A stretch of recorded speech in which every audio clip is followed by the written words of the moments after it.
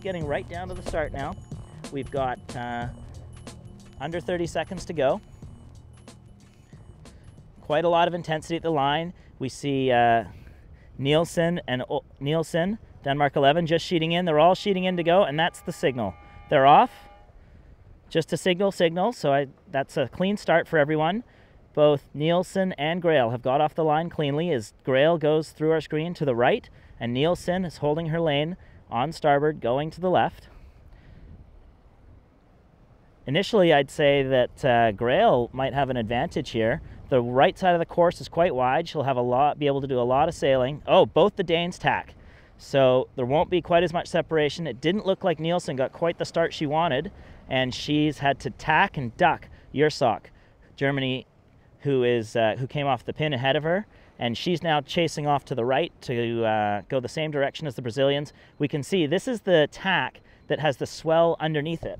So the girls are having to deal with very changing speeds as they ride the waves down. You can see Grail right there surfing a wave. She's at full plane right now. They're almost double trapping, and then as they get off the plane, they have to suck inside the boat as the pressure decreases.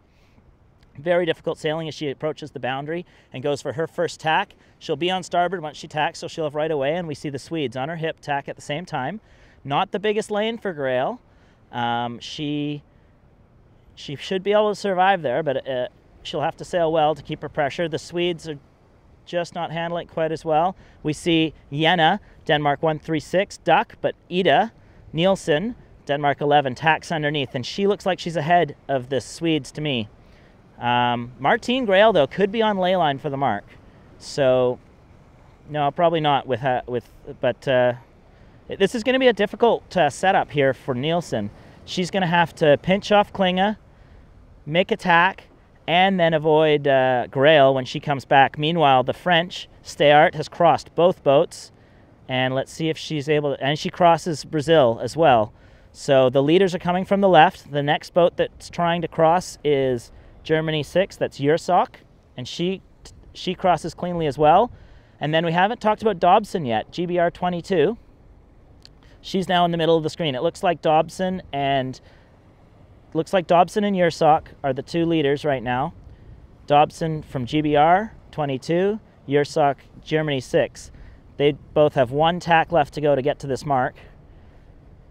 Yeah, Yersock is cleared Jenna Hansen from Denmark 136, so it's either Dobson or Yersock in the lead of this first race. Steart's also quite wide on the ley line, but I think Yersock, where she tacked, that should be ley line. So I think it's going to be Yersock who got the best start at the boat end. Just a single tack. Oh, that's Dobson just lee bowing Yersock. And the Spanish have come in ahead as well. So the left side is really paid. We've now got three boats all stacked up, trying to make the windward mark here on starboard, and it looks like the Spaniards. That is Echegoyen. First trip to the medal race, and they're going to be around the first mark first as they surge ahead, able to pinch out both the Brits and the Germans. Yeah, that's the Spanish round first. Good for them. Dobson in second, Yersock in third.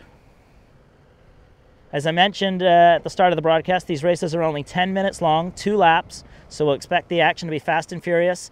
That is Lutz, round in 4th place. Quite slowly, she jibe set to clear her air. And let's see, yeah, she has a decent jibe set. The spinnaker's filling. Steart, round in 4th. 5th, rather. And that's Grail in 6th, followed by Nielsen in 7th. So not a lot of separation so far between Grail and Nielsen in our battle for the lead. In our battle for the bronze, Dobson is looking to lay a marker down here with a top finish, and that should help her with her already 8-point lead over the 4th place boat, who's the Netherlands. Okay, meanwhile on the far left of the screen, we'll go see Echegoyen go for her jibe. She's gone almost all the way to the boundary. Goes for a nice clean jibe, and she should be on ley line for these leeward marks. So as long as the breeze holds for her, should be quite a clean route. I am looking to the far side of the course where we saw Lutz jibe set. She looks to me like she's in pressure, and she's just going for her jibe now.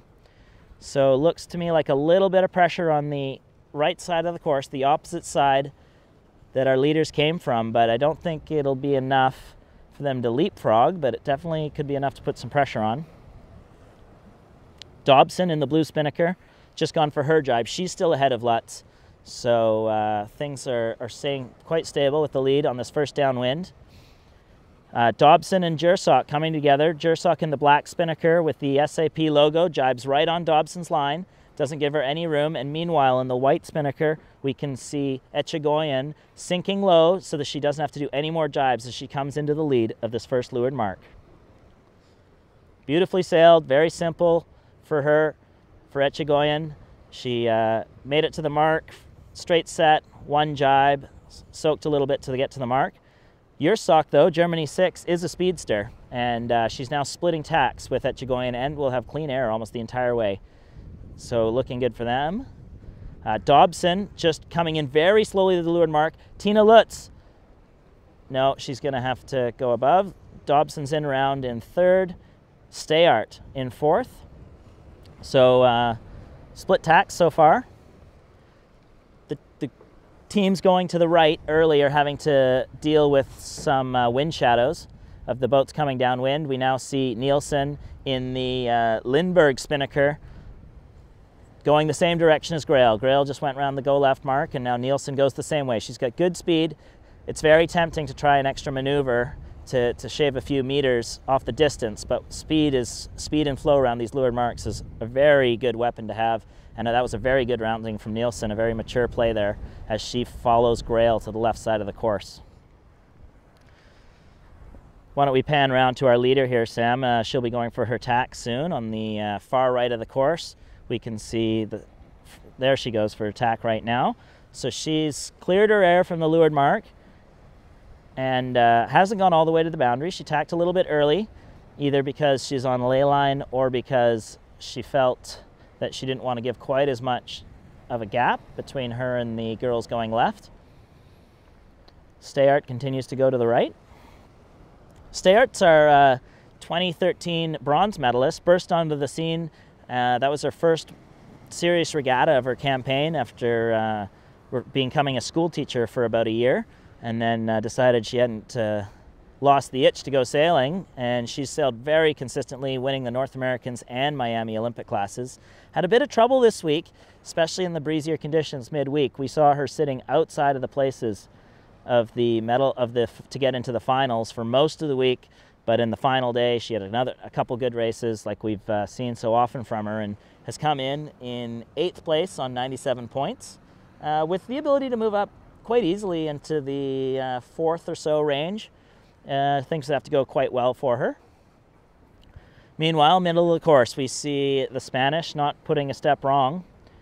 Sailing across, they've easily covered Jursock, who didn't seem to have a ton of pressure on the left side. Go for their tack. They've got 2 more tacks to go to the mark.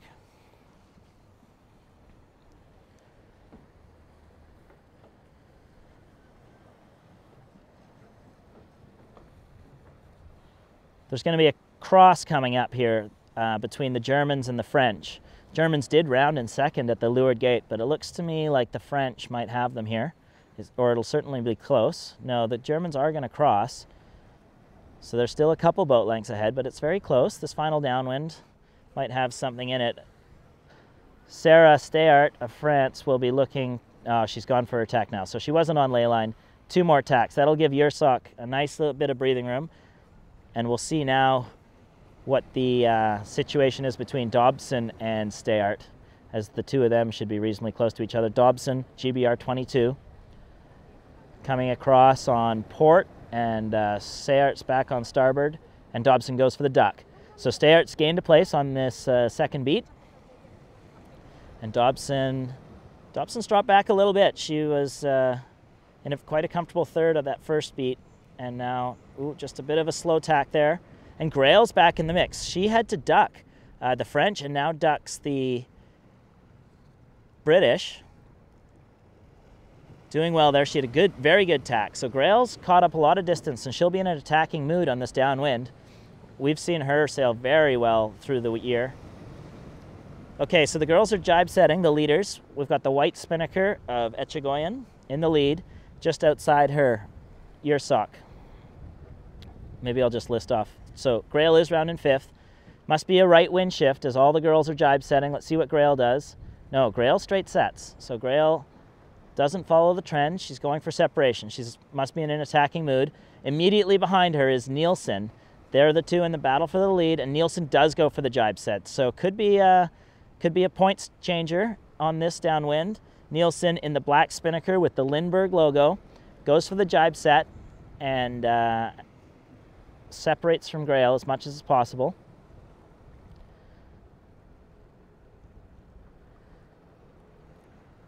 We'll just pan back to our leaders. We've got Echegoyen in the white spinnaker. She'll be coming up on the ley line for the final jibe to the finish.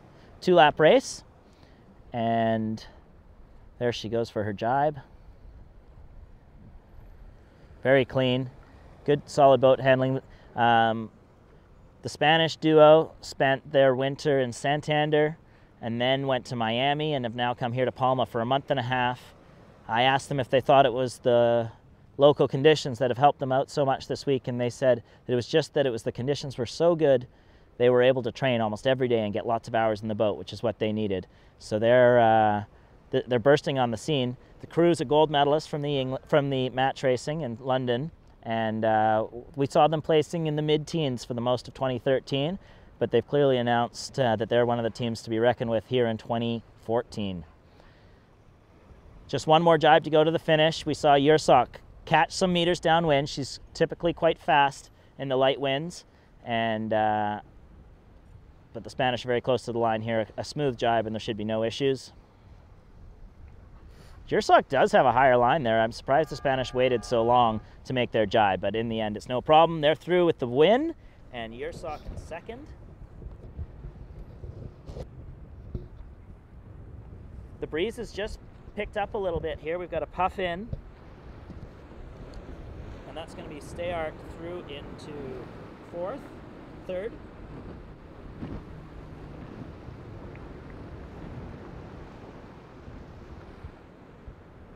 Dobson, solid race into fourth. And now we see the blue spinnaker, I believe, is Grail. So she's kept her fifth, and she's actually got a boat in between herself and Nielsen. Well, it's not over yet. We see Nielsen coming in with a lot of speed, looking to go over top of Lutz, Germany 161. I think Lutz has got her spinnaker filling, and that's the Brazilians through the line, and the Germans surge to the line as well, with the Swedes coming in after Nielsen. So a very tight finish from 5th through 7th. But that's a couple extra points to Grail.